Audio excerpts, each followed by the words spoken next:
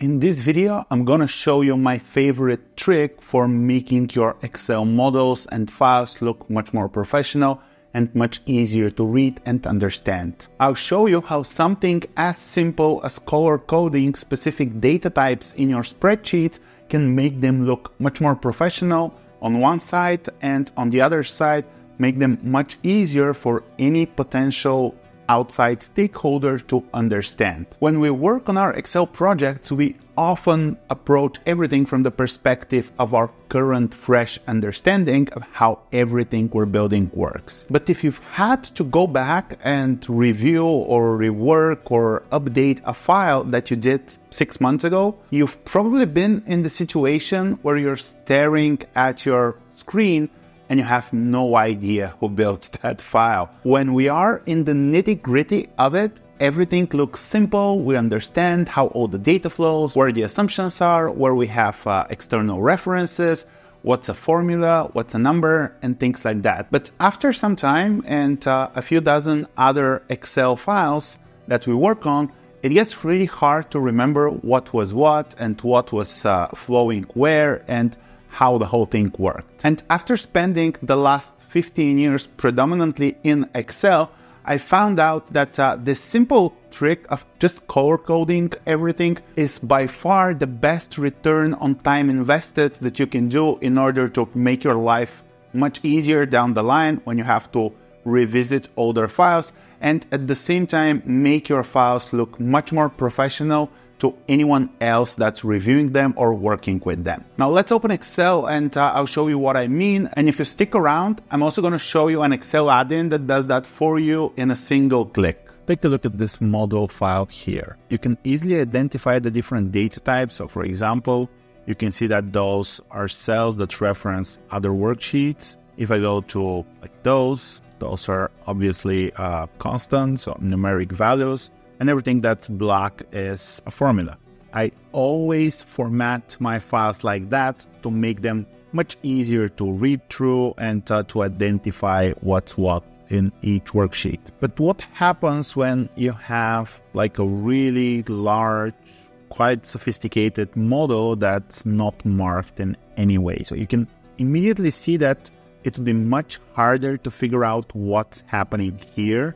So whenever I work on something, I'll usually prototype it really fast and just don't bother. And then while it's still fresh, I'll go in and color everything. The problem is that I also like to do that for files that I receive, especially if somebody sends me a model that I need to review and help figure out some errors or something like that. It's much easier when I know what type of data is where. One thing that you can do is if you press F5, you get this Go To menu. And if you click on Special, you get this Go To Special where you can select different things. So for example, I can select all the constants, hit OK.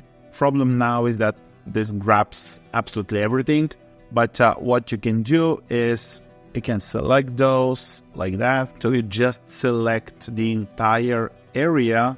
Let's go all the way up here before the income statement. Just go all the way to here. And this is everything that I would like to color.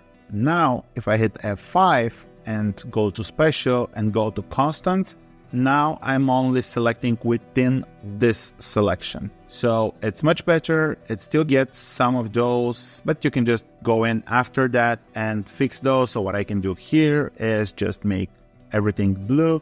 And that way I know that everything here is a numeric value.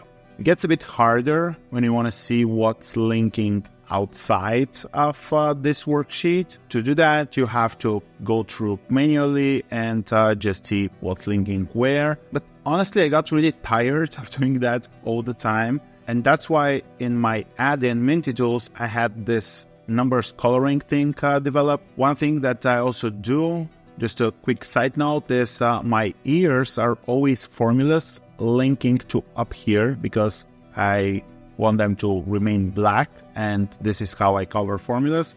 So imagining that I got this file and it's hard for me to understand what's coming from where and what's happening, I can just select everything that I want to colorize. So everything all the way down to here to the income statement. And with all this selected, I'm just going to hit numbers coloring, and I can do it for the entire sheet, but I usually just do it for the selected range. And you see here that I have formulas being black, values being blue, and external links being green. I don't want any highlights for formulas and for external links, and for values, I want a really bright gray, something like that. And I can now just hit apply style. It's going to warn me that it's going to process a lot of items. I'm fine with that. It's saying applying color formatting. Just going to give it a few seconds and it's done. So you see that everything that's a numeric value is now in blue and highlighted in light gray. All the formulas remained black. And here I have some external links to other worksheets. So this is linking to the common size worksheet and it's in green. And if I go down, you can see that now it's much easier to figure out what's what. So what are the assumptions? What are things that we're referencing? Where the calculations happen?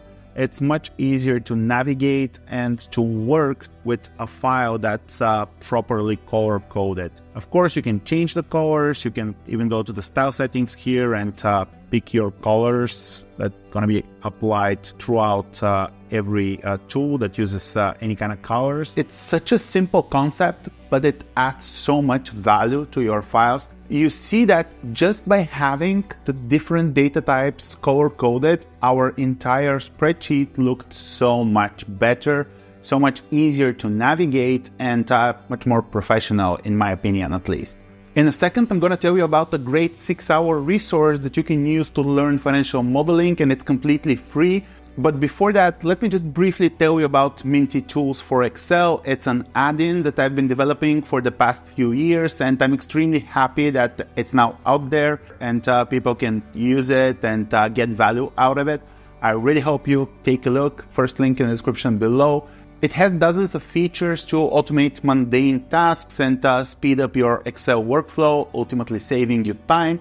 And if you decide to give it a try, don't forget to use the 50% discount code in the description down below. So now that you know my #1 trick for making Excel files look much more professional, I want to show you how to go from an empty Excel spreadsheet all the way through to a fully built, dynamic, assumptions-driven 5-year strategic financial model. And I'm going to do that in this playlist right here. Don't forget to check out Minty Tools for Excel on the first link in the description down below, and I'll catch you in this playlist.